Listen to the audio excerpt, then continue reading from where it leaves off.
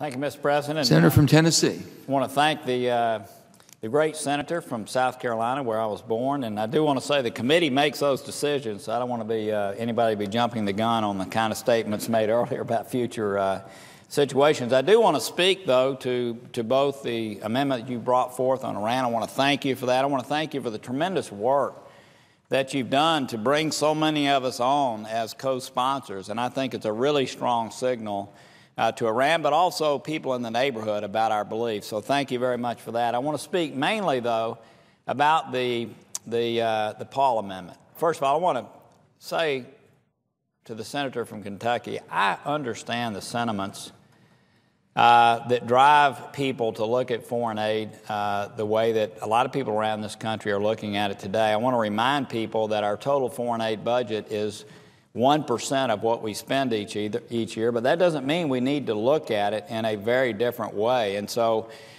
we haven't done an authorization bill on foreign aid since I've been here. I've been here almost 6 years now. I know we have the senator from South Carolina is the ranking member on foreign ops, and I know they spend a lot of time looking at things in an appropriate way. But there's no question that as a body, we should be looking more closely at how we generate foreign aid to other countries.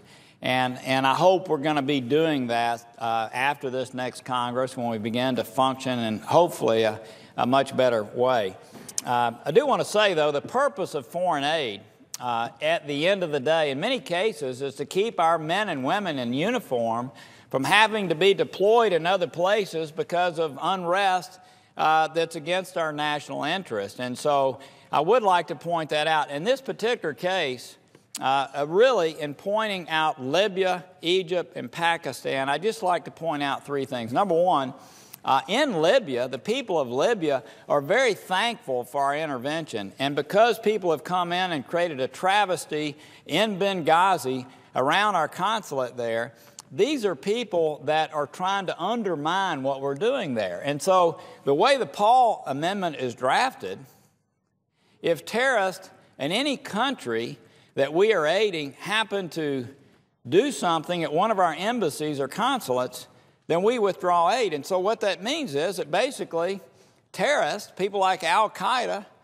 the Taliban, and other groups are basically deciding what we're going to do as it relates to foreign aid. Now, that would be a real big step for the United States Senate to say that in the future, everything that we do relating to foreign aid will be determined by terrorists. I just don't think that's what we want to do as a body. So let me set Libya aside and say this was obviously something that wasn't a popular movement. It was done by premeditated terrorists. In this particular, it was terrible. We all love Chris Stevens and thank him for the work that he had done for our nation.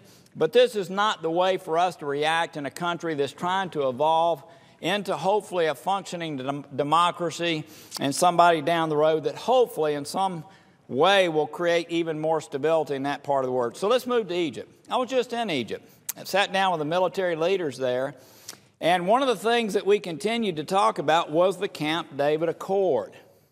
The aid that we send to Egypt is to reinforce in many ways the Camp David Accord that is very important to Israel, which is one of our major allies, one of the biggest allies we have in the world. So I don't know why we would decide we would cut off all aid, which would totally undermine the Camp David Accord, which would totally undermine the security of a country that is one of our biggest allies. Now, do we need to take into account the response in Egypt to what happened at our embassy? I think we should. And I think it should affect the negotiations that we have with them regarding our foreign aid. I mean, let's face it, we've had decades of relationships with their military. And even though there's been a lot of changes in the country, the military is still there. And candidly, they didn't respond exactly the way we'd like for them to respond. A great ally. The president was a little hesitant to respond. I understand the fine line that he's walking. He's just been elected. I understand the country really hasn't been through this process. And I understand that, he didn't respond exactly the way that we would expect him to respond. He, since that time, has. But I still think it should affect our negotiations, and we ought to go slow. And it's my understanding that the senator from South Carolina, working with his counterpart, have taken those things into account as it relates to this next year, and I thank them for that. So, in Egypt, it looks to me like we are slowing this down a little bit. We're making sure the relationship that we have with Egypt is appropriate under the circumstances, and I thank the senator for helping make that happen. But withdrawing all aid would basically undermine totally the Camp David Accord, which most of us in this body believe to be something that's very important. So let me move to Pakistan. Pakistan's a place where probably most of us are most disappointed. We understand the relationship that the intelligence agencies in Pakistan have with the Haqqani network, and that's been disappointing. We understand the trouble we've had trying to close down some of the ammonium nitrate plants that are there that are actually helping create some of the IEDs that are used to dismember and harm and kill our men and women in uniform in Afghanistan. So we're disappointed about a lot of things in Pakistan. And obviously, one of the most disappointing things, or maybe one of the things that's most difficult for us to understand, is the treatment of this physician who aided us with Osama bin Laden. And yet, there is a legal process that's underway there, and I think we sometimes forget that that is also underway, and there's a court of law there, and hopefully that will have an outcome that ends up showing that it's been handled in a judicious way. But let me just speak to Pakistan. We're getting ready to leave Afghanistan. We're going to have all of our troops out of Afghanistan, or a big part of our troops out of Afghanistan by 2014. I met yesterday with General Dempsey.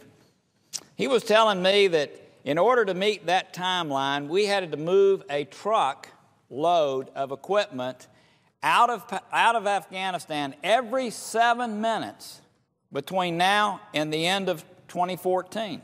Every 7 minutes.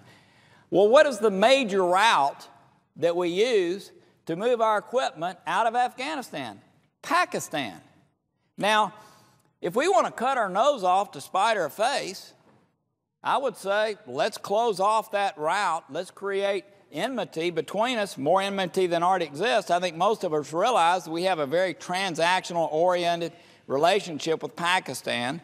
It's not quite the way those of us in America would like to see it be, but the fact is there are some valuable things there that really have a lot to do, by the way, with the safety of our men and women in uniform, because if you have to take another route out in getting all this equipment and material out of there, you're probably going to take a route that doesn't work quite as well for our men and women in uniform. So again, I understand the sentiment. Our phone is ringing off the hook with people who share the same sentiment, and I understand it. When you see on television, people are rising up in these nations against us. By the way, these countries are not monolithic. It's not unlike here. We've got groups like Occupy Wall Street that are able to express themselves, but they don't really represent my viewpoint. But these countries are in some ways like ours. I mean, you have people who protest and do things. That doesn't mean the whole country feels that way. These are countries that have had strong men as leading their countries in some places and aren't used to understanding what it means to be able to express yourself, and they don't understand how to operate in a society that's more open than it's been in the past. So I don't think that certainly doesn't quell my strong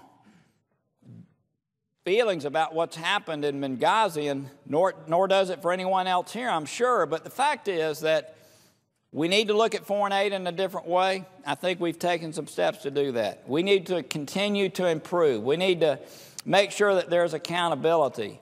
What I do know is the Paul Amendment is not the way to do it. And I appreciate the energy that the senator has brought to this body and the many good points that he brings forth. But I know this: we do not want an amendment to pass that says that if terrorists attack an embassy or consulate any place around the world, aid is taken from that country. I do not want a terrorist determining what our relationship is going to be with that country. And I think all of us know that our withdrawal from the Middle East will leave us in a place We're in a world that is vastly unsafe for our citizens, for people around the world.